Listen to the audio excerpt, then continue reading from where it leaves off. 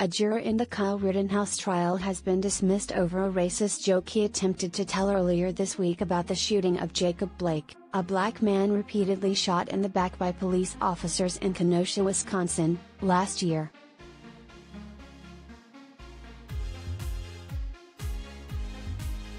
According to CNN correspondent Omar Jimenez, the juror approached a deputy last week and asked, "Why did it take 7 shots to shoot Jacob Blake?"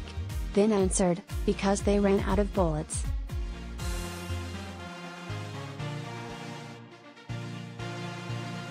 Judge Bruce Schroeder, the circuit court judge presiding over the trial in Kenosha, reportedly questioned the juror about his conduct, then dismissed him, citing the need for public confidence in a fair trial. Both the prosecution and defense agreed with the decision.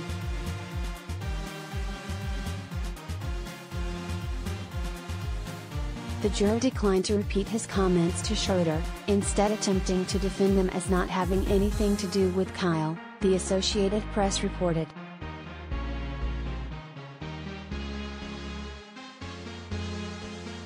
Rittenhouse himself is on trial for murder this week for fatally shooting 2 people and injuring a 3rd person in Kenosha last year during a protest against racial injustice.